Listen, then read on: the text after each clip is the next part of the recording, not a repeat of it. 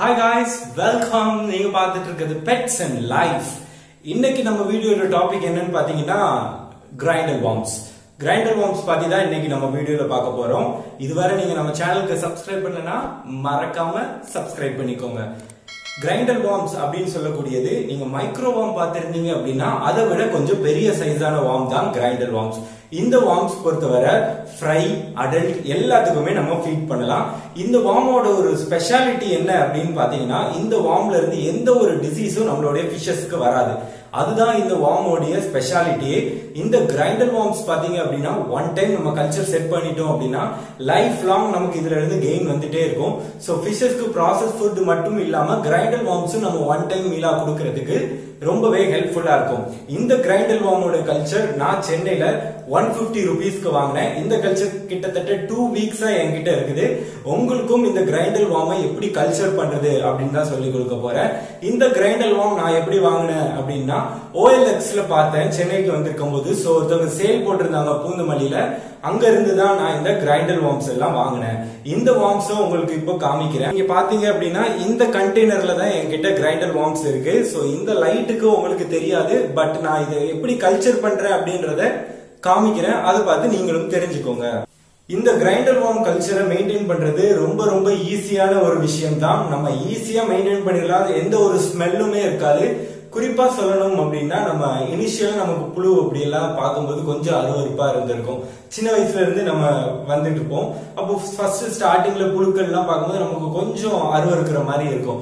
But நாளுக்கு நாள் போக போக நமக்கு ஆசைகள் வளர நம்மளுடைய மீனுக்காக நம்ம அதையுமே எடுத்துக்குவோம். உங்கள பல பேர் இதை கண்டிப்பா செஞ்சிருப்பீங்க. நானும் இப்ப தொடர்ந்து செஞ்சுக்கிட்டே இருக்கேன். சோ ஃபிஷஸோட ஹெல்த்துக்காக எதையுமே பாக்குறது இல்ல. தாராளமா எல்லா விதமான வார்ம்ஸ்ல இருந்து எல்லாமே எடுத்து பண்ணிட்டு இருக்கேன். உங்களுக்கும் வரக்கூடிய வீடியோஸ்ல எல்லாம் தொடர்ந்து காமிச்சுக்கிட்டே இருக்கேன். நீங்களும் கண்டிப்பா அதுல இருந்து நிறைய பயன்பெற்று இருப்பீங்க அப்படின்னு நான் நம்புறேன்.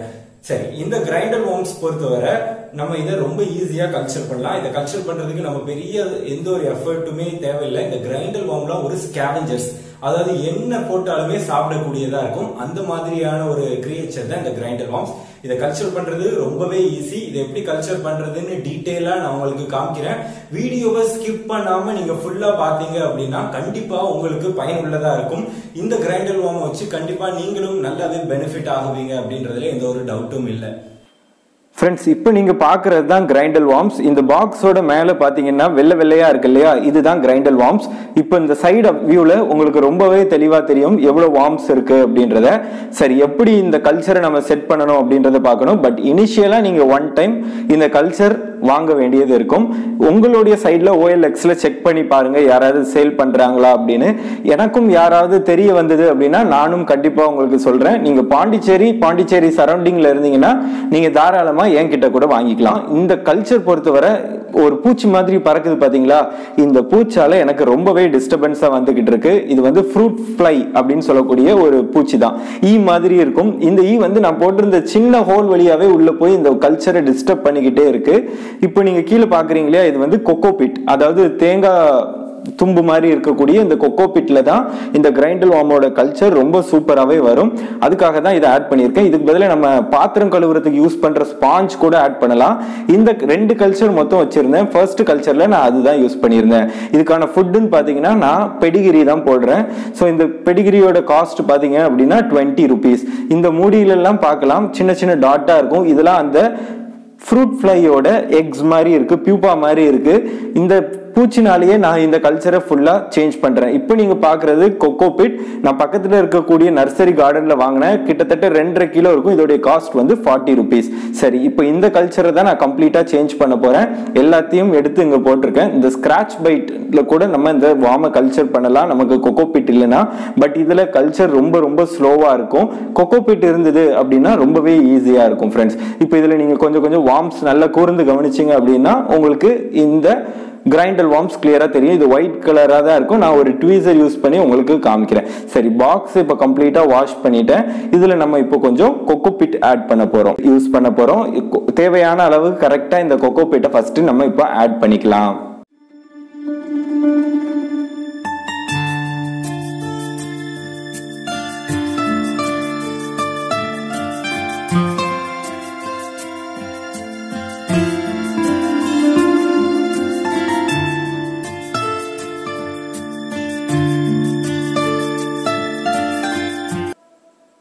கிரைண்டல் வார்மோடைய கல்ச்சர் எப்படி இருக்கணும்னு பார்த்தீங்கன்னா கொஞ்சம் மாய்ஸ்சரைஸ்டாக இருக்கணும். அதுக்குன்னு நிறைய தண்ணி ஊற்றிடக்கூடாது.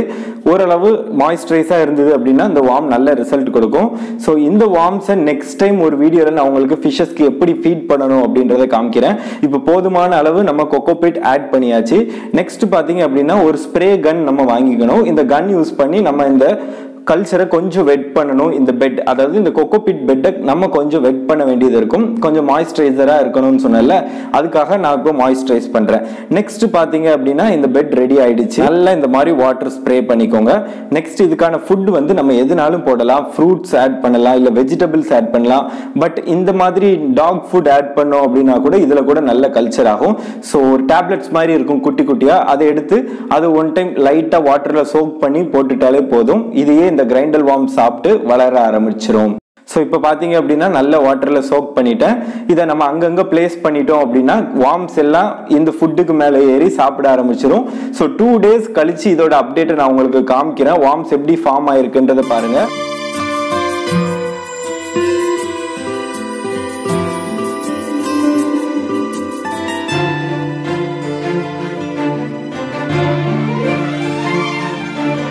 இப்போ நான் இந்த கல்ச்சர்ல இனிமேல் தான் வார்ம்ஸ் ஆட் பண்ண போறேன்.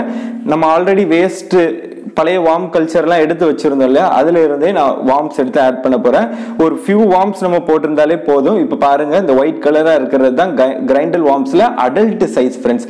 இதே மாதிரி ஒரு 4-5 வார்ம் நான் ஆட் பண்ணிக்கிறேன். பிளஸ் இன்னொரு கல்ச்சர் இருக்கு இல்லையா, அங்க இருந்து கொஞ்சம் வார்ம்ஸ் எடுத்து இங்க ஆட் பண்ணிக்கிறேன். எப்படி ஆட் பண்றேன் அப்படின்றத பாருங்க.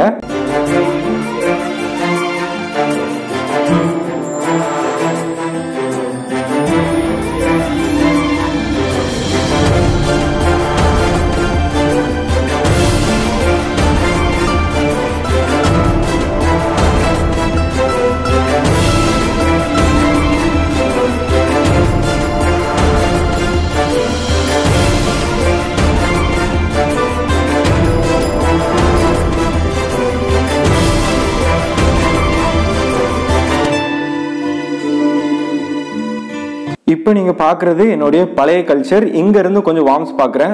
குட்டி குட்டியா சைடுல எல்லாம் இருக்குல்ல, இது எல்லாம் புது வார்ம்ஸ், புதுசா வந்தது. அதனாலதான் இது கொஞ்சம் ஒயிட்டா இருக்கு.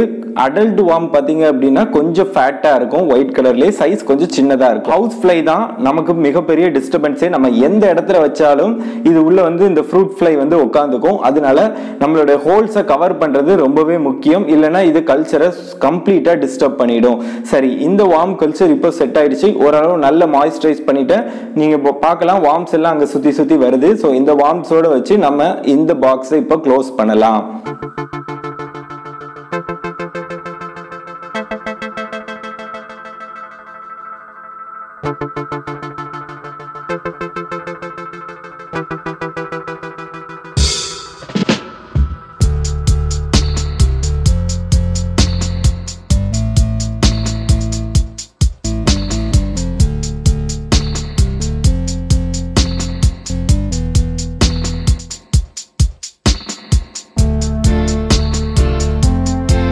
இப்போ இந்த பாக்ஸை க்ளோஸ் பண்ணியாச்சு. பழைய கல்ச்சர் அது, புது கல்ச்சரையும் அதே மாதிரி நான் க்ளோஸ் பண்ணிக்கிறேன். எவ்வளோ சின்ன ஹோலா இருந்தா கூட இந்த ஃப்ரூட் ஃப்ளை உள்ள போய் டிஸ்டர்ப் பண்ணிடும். அதோட எக்கெல்லாம் லே பண்ணி இந்த வார்ம்ஸ் எல்லாம் சாப்பிட்ரும்.